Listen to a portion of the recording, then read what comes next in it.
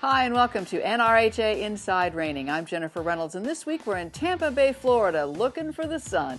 For most folks, it's been a doozy of a winter. After 6 months of wind and snow, a double dose of Tampa Bay is just what the doctor ordered. A week of 70s and sunshine's been great. It's just good to get out of the cold up in Ohio. It's been a bad winter for everybody, so isn't it nice to be down here in the sunshine? I mean, the winter blues are over. We're at the Florida Reining Classic in Tampa Bay, and we'll have highlights of the Open Derby and the Bill Horn Shootout. The reining action here's been hot enough to give spring a kickstart. Later in the Inside Hand, NRHA professional John Rossi has some tips on changing leads in those small circles. And I'm Dr. Joe Carter, and coming up next on Your Horse Inside and Out, sponsored by Behringer Ingelheim, we're going to talk about wrecks that foals can get into. Match your judging skills against the experts in You Be the Judge! That's all coming up on NRHA Inside Reining.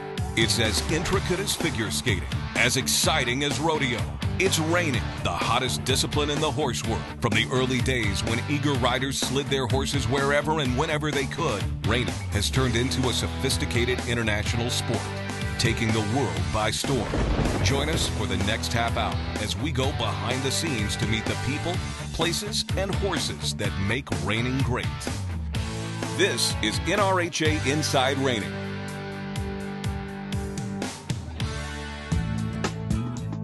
The Bob Thomas Equestrian Center in Tampa Bay is the home of the Florida Reining Classic, which includes the Bill Horn Shootout. It's a whole week of great competition for everybody from entry-level to the top professionals, including an open day built into the schedule to give everybody a chance to enjoy all Tampa Bay has to offer. What's not to love about the Florida Reining Classic? We are here in February in Tampa. It is 80 degrees. The sun is shining. We have outdoor pens, indoor pens, covered arenas, places to just go ride. Busch Gardens right around the corner. The beaches are 15 minutes away. We have 5-star dining. We have Disney World 60 miles away. So to come here and make it a family event and to spend a week in Florida in February, it's great to get your horses out. We have great weather here, so we offer a lot of horse shows, pretty much one a month down here. So people within the club have opportunities to show pretty much every month. And really good competitors here. A lot of world champions come out of Florida, and we're just really excited about the direction that the club is going. Looking at the growth that this event is experiencing, 50 stalls added this year in 2014 to take it to 500 in total is a phenomenal testament to the job that FRHA does. With the new addition that the NRHA made in bringing in the adaptive program, that's something we're super excited about as well. We think that it's going to get better and better and better, and we hope we'll be a part of it for a long time.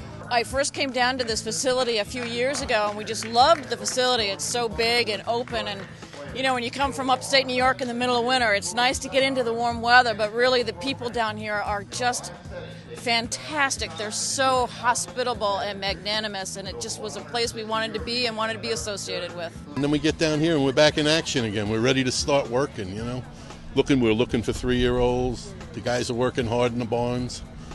That's what it's all about. I mean, a big show like this wakes us up.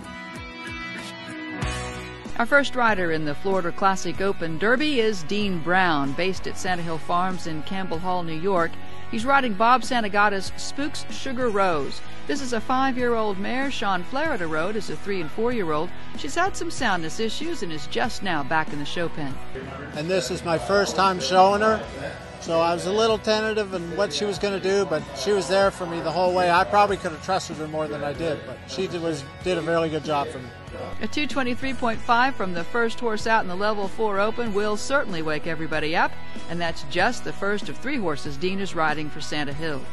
NRHA Hall of Fame member Sean Flaherty, Reining's all-time leading rider, is up next on a son of Hall of Fame member Gunner, NRHA $5 million sire.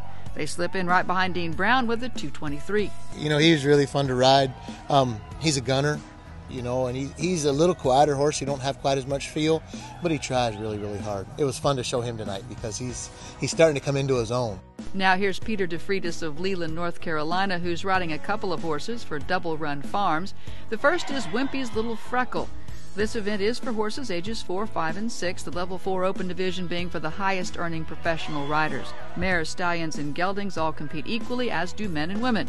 Now, Peter's been riding this 5-year-old in competition for 2 years now, and they rack up a solid 225 to move into first. He's gotten a lot better in the the end of last year and the beginning of this year. He's gotten a lot more simple and just easier to prepare, gotten a lot more broke, so that's made things a lot easier.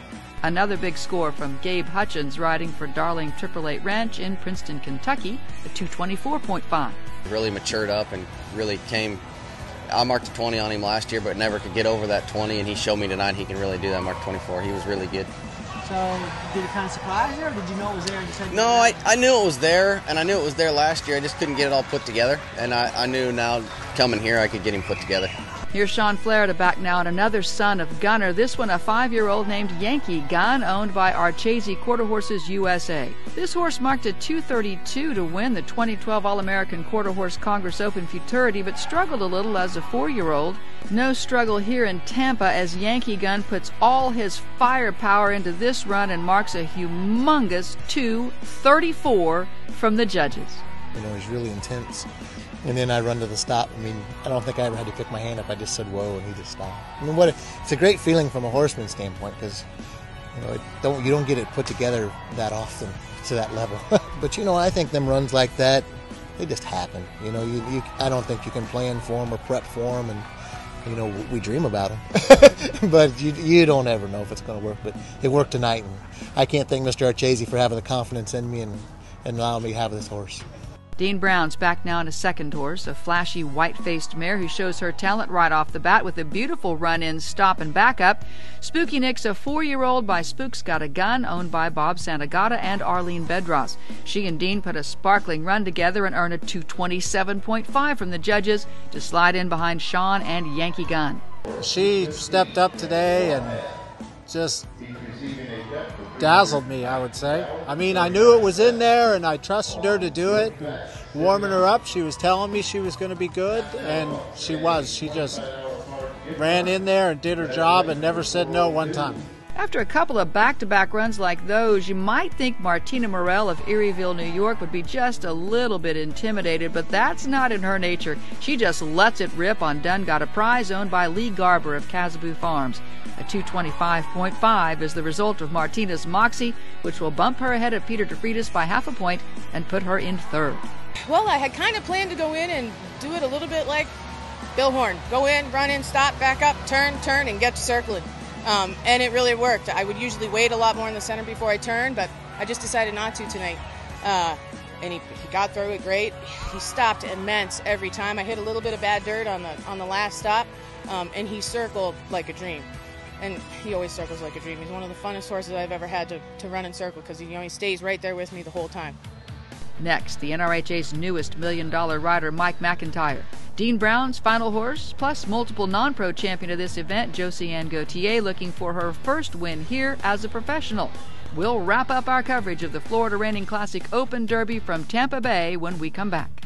You're watching NRHA's Inside Reining. For more information about anything you see in this show, go to InsideReining.com. Inside Reining Training Secrets Volume 7 is now available, with Jordan Larson on managing the downward transition, Todd Crawford on starting your horse in the rollback, Josh Visser on starting your horse in the circles, Mark Rafus on keeping your horse soft in the stop, and Dave Moore on making smooth lead changes. You can buy Inside Reining Training Secrets 7 for $19.99 plus shipping and handling, or buy multiple Training Secrets DVDs and save up to 25%. Order at InsideReining.com.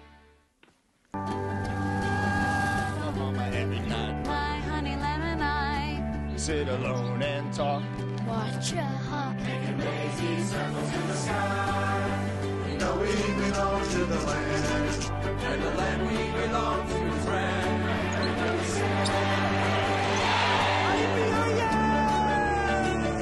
We're only saying no to it, final. Oklahoma, come see for yourself. Rookie Days, presented by Classic Equine. I'm going to show you one more thing. And NRHA Regional Clinics. Slide your hand up his neck. Both give riders across the country a chance to learn from the pros. Whoever came up with this idea, it was awesome. It gets people started on the right track. They see what the industry's about. It's been great. I came here with very, very little experience. The amount of information given to you is phenomenal. To find a Rookie Day or regional clinic near you, go to nrha.com. Their hats are very quality product. We want to look our best, and you know, they hold their shape. They stay on your head. You know, you don't see people wearing shorties hats going around doing this while they're showing. They fit your head. They stay on really good. They're very classy looking, just a very top end product. Best ever. Those two ladies are always stand behind their product. Customer service is phenomenal. Just a great company. Welcome back to NRHA Inside Reining, coming to you from the Florida Reining Classic in Tampa Bay. The NRHA's leading rider is at the top of the scoreboard after a jaw-dropping ride on Yankee Gun for a 2:34. Dean Brown and Spooky Nick are second with a 2:27.5, and Martina Morell and Dunn got a prize third with a 2:25.5. Wes Holmes of McGee Farms Performance Horses in King, North Carolina is riding Chicks Dig Scars, a gelding who shows his versatility, stepping up as an open horse today, marking a 2:23 after showing earlier this week for owner David McGee in the non-pro. He's been a good one for a long time. David is actually the only one that's shown him up to this point. I've gotten to show him schooling, that kind of thing. So I was very excited for the opportunity. Double Run Farms' One Mighty Aphrodite is up next with Peter DeFreitas, who's already marked a 2:25. He comes away with a 2:24 on this second horse by NRHA $1 million sire Conquistador Wiz. That mare, she's pretty consistent. You know, she's been good for me for a long time. Right. Brandon Brandt is riding his final horse now, Joe Wolf's Walla Walla Bang Bang, a 6-year-old stud by Gunner. I ran pretty hard, so I knew how to go fast. Everybody is. Yeah, I felt pretty good. I mean, he's a show horse. He can warm up average, and he's going to go in and show pretty good. Joe Wolf owns him. I can't thank him enough for giving me the opportunity to show him, and he's a good horse. A 2:26.5 for Brandon Brandt, and Walla Walla Bang Bang will move them past Martina Morell and into third. Josie Ann Gauthier won this event several times as a non-pro, but she's turned pro now, and she's looking for a first win here. She's had some good luck on this horse, H.A. the Looney Tune by I Am Chairman and owned by Fontley Garrido of the Dominican Republic. The main thing is to build his confidence. Right. And he's getting to where he's such a kind of intense horse, and he needs to build his confidence to be able to do this and believe in himself. So for him to do it twice within a short period of time, for me, I'm really happy with him, and I think this run will take it easy for the next few months, and I think do it again, and he's going to become pretty solid, I think. Josie Ann Gauthier matches Brandon Brandt's 2:26.5 to tie for third. Mike McIntyre of Selma, North Carolina has just crossed over $1 million in NRHA earnings, and he's one of our last two riders. He's on board Stanley Coates stallion Wimpy's Flashy Jack by NRHA $5 million sire Wimpy's Little Step. These two were reserved here in 2013, but they're not able to put that kind of run together this year.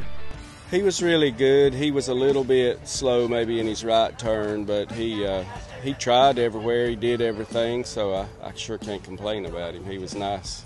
Dean Brown will close out the competition on his third horse now. He's currently sitting second with a 2:27.5 on Spooky Nick. This final horse, Pine Sail's Wimpy, is by Wimpy's Little Step out of Pine Sail, an own daughter of Hall of Fame member Joe Cody. I really love this. He's got so much talent, and almost more talent than he knows what to do at times, and gets himself in a little trouble because he can try too hard. These two were fourth at the Quarter Horse Congress, and they step up here in Tampa for another 2:26.5, which will give Dean a share of third, along with the Reserve Championship in Level 4 and the Level 3 Championship. And to think, he almost didn't get here because his wife was about to have a baby. 2 weeks ago on Friday, he was born on Valentine's Day, so we weren't sure we're going to get to come showing his own derby, but she had him a week early. He's all healthy. I was able to come down here, and so it was. We love the place, though. I mean, it's beautiful. The weather's great, the ground's great, and the show management is unbelievable. So, hats off to your wife for having a baby early. Yes. Josie Ann Gauthier and Brandon Brandt share the Level 2 championship, and Level 1 goes to Wes Holmes. Sean Flarida and Yankee Gun dominate Level 4 to win the Florida Reining Classic Open Derby Championship. So these guys put such a great horse show on. They put a lot of time in it, a lot of effort. Organization was awesome. A great friend, well, I got two great friends. Ann Edmonius does a great job. Jeff Kirkbride, another friend of mine, absolutely awesome. Thanks. Hey, I'm glad you didn't kiss me. Still ahead, a quick look at the highlights of the Billhorn Shootout, a tribute to a one-of-a-kind reigning legend. We did a little deal, and everybody took a little shot, and a little toast to BH, and said, yeah, rock and roll. Now, your horse inside and out with Dr. Joe Carter, sponsored by Beringer Ingelheim. Today on Your Horse Inside and Out, we're going to talk about wrecks that your foals can get into. And here we have an example of a foal that is about 9-10 days old. The mother was going to be bred on her foal heat, and this foal got into a big wreck, ran into a fence, got multiple lacerations here in its chest and forearm area. Dr. Arnold's sewing these injuries up right now, but foals are just very easy to get into trouble, get into disaster situations where they're going to get injured. And this particular foal got injured because they were live covering the mare, and they didn't use adequate restraint techniques to make sure that the foal wasn't going to get injured. You need to probably have a foal in its own little box or on its own little box stall, sedating the mother where she's not too excitable, hobbling the mare to where she's restrained a little bit. Those are things that you can do to help in those live cover situations, help these foals not get injured. The other thing that this foal did when it got loose, it ran and it got into a barbed wire fence. Well, barbed wire and horses generally don't go together. You definitely want to have them in a different situation where they're in smooth wire, piping cable, board fencing, plastic fencing. Any of those kind of fencing, are a lot safer, for these young horses. And so, foals are certainly typically fractious. They don't like to be separated from their mother. You need to try and keep them in a situation where there's maybe some sight between the two of them. I particularly like taking the mare and the foal into a stall if we're going to do a live cover, and then bring the mare outside of that stall where the mother's right there by it. Then you can cover the mare with your stallion. These are all little tricks, but you got to be thinking ahead in these situations, or you try and keep those foals from getting hurt. And I'm Dr. Joe Carter with Your Horse Inside and Out. Your Horse Inside and Out with Dr. Joe Carter is sponsored by Beringer Ingelheim, makers of Viterra. Before making any decisions about your horse's health, be sure to consult your veterinarian. It's easy to provide the most current protection with the full Viterra line of vaccines. Viterra provides choices with a range of combinations that protects against up to 8 diseases in one convenient vaccine, including trusted West Nile virus. With Viterra Gold and Viterra Gold Plus VEE, you can be confident knowing your horse's vaccines are convenient, using cutting-edge technology, and they include the Ohio 2003 influenza strain and the 2005 West Nile virus horse isolate. Contact your veterinarian to see which Viterra vaccines fit your horse. Inside Reining Training Secrets Volume 7 is now available, with Jordan Larson on managing the downward transition, Todd Crawford on starting your horse in the rollback, Josh Visser on starting your horse in the circles, Mark Rafus on keeping your horse soft in the stop, and Dave Moore on making smooth lead changes. You can buy Inside Reining Training Secrets 7 for $19.99 plus shipping and handling, or buy multiple Training Secrets DVDs and save up to 25%. Order at InsideReining.com. NRHA $1 Million Sire Smart Spook, highest earning stallion in NRHA history. Sire of winners like NRHA Open Futurity Reserve Champion Red Stripe Spook and Reserve Co-Champion Spook Off Sparks. NRHA Non-Pro Futurity Champion Spooks and Sparks. And Co-Champion Smart Chukka.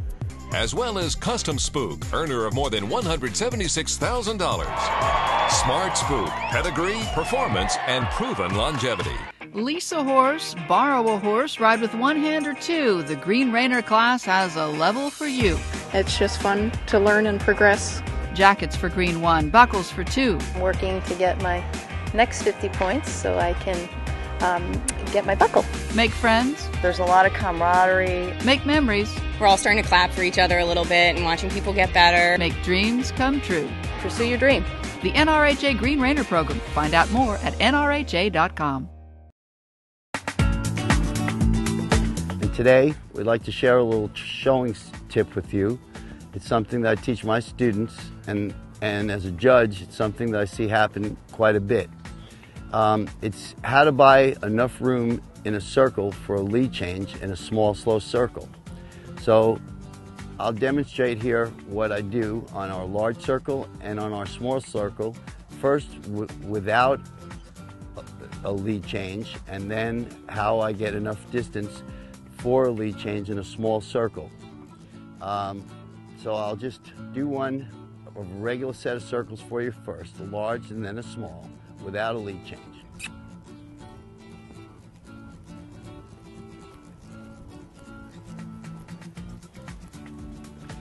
So this lead change should be perfectly round, and it's my large one.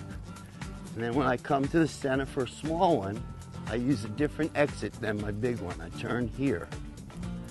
I don't go in the same tracks as my big circle. I exit a little sooner, and I find the middle perfectly round like this without a lead change. Now, if I'm going to put a lead change on that small circle, the way I do it is I buy a little extra distance so that I can get straight enough, soon enough to change the lead before center. A lot of times people are late on this lead change, they're past center, and it costs them points. So I'll demonstrate now how you buy that extra room. I'll start again with the large circle. And when I go to my small circle, I'll show you what I do. Here I'm in the same exact tracks as my large circle. And when I come to the center, I'm going to take the same exit I took from my small one, which is right here. But what I'm going to do is right over here, I'm going to go a little bit deep and find the tracks of my big circle and come in on them so that I have plenty of distance here to get to the center and change that lead before the center. It seems like a relatively small thing, but it can mean a lot of points to you when you show your horse. I'll do it again on this side. This is my big circle.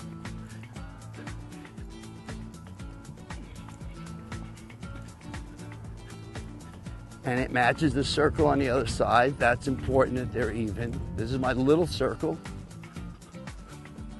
And this will be a circle without a lead change, so it'll be much rounder circle. It also, my horses won't look for a lead change because they know I'm not going to change the lead.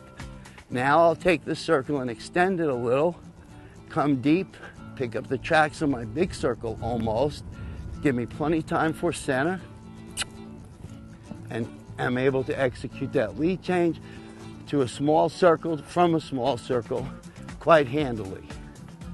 So that's something that I like to teach all of my non-pros. I find it really helps them because when you're showing, if you've shown, you know that that center can come up very quickly, and oftentimes you change leads past center or up towards the judge, and you're out of the box, what they call the box, and you can get a half point or a 1 point penalty for that. So that's pretty much it. I hope that this little drill will help you and make you show your horse better and enjoy reining more. Now it's time to play You Be the Judge! An NRHA game that allows you to test your judging skills against the professional. How would you score this maneuver?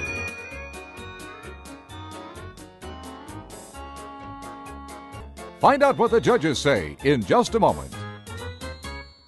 Join the NRHA professionals and non-pros who've experienced the continental difference. I haven't had any issues going from any horse to horse. I had a vet actually last year tell me that she asked me if I ever had any problems with my horse's back. She asked me what saddles I used, and I told her, and she said, well, you never have any issues with your backs on your horses, and she's like, that's a great testimony of your saddle.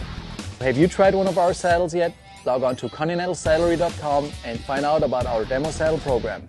Inside Reining Training Secrets Volume 7 is now available, with Jordan Larson on managing the downward transition, Todd Crawford on starting your horse in the rollback, Josh Visser on starting your horse in the circles, Mark Rafus on keeping your horse soft in the stop, and Dave Moore on making smooth lead changes. You can buy Inside Reining Training Secrets 7 for $19.99 plus shipping and handling, or buy multiple Training Secrets DVDs and save up to 25%. Order at InsideReining.com. Now, here's how the NRHA Judging Committee scores the maneuver.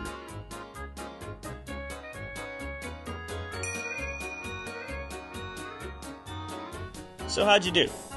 Were you as good a judge as you thought you were? I'm Jody Brainerd with the NRHA Judges Committee. Let's take another look. And this is a good example of a plus half. Good rotation, good footwork, and appropriate speed with a good shutoff. Plus half. To learn more about NRHA judging standards, go to InsideReining.com. Thanks for playing. Play contests on our Inside Reining Facebook page and win prizes. You Be the Judge, Craigslist, Find Fergus, and Bet Your Boots. Win a saddle, tack, hats, DVDs, and more at Inside Reining Facebook. The Bill Horn Shootout is named for the NRHA Pioneer, Hall of Fame member, original $1 Million rider, and mentor to many in the NRHA, who was lost just a few years back. I was close to Bill, you know, we were friends and did a lot of things together. He helped me a lot, you know, with my horses, and we miss him. So it was an emotional event for everybody, I think, here, and it was really neat. So it was an honor to win it. It was a competitive class filled with reiners looking to drop and go in Bill Horn style. Josiane Gauthier and H.A. the Looney Tune laid down a 226.5 for second place. Mark Rafus and Wimpy's Done Twistin' were third with a 225. I mean, that was what was exciting about it. I mean, obviously that's what it's supposed to be, is, you know, I mean, drop it and go, you know, and everybody did, you know, they kind of dropped their hand and went for it, you know, and it was fun. I mean, there was, you know, a lot of good horses, and people went and showed hard, and they wanted to do well and wanted to win it, and that's what was exciting, and God, everybody that was here just enjoyed it. Cheers, Bill. We're thinking of you.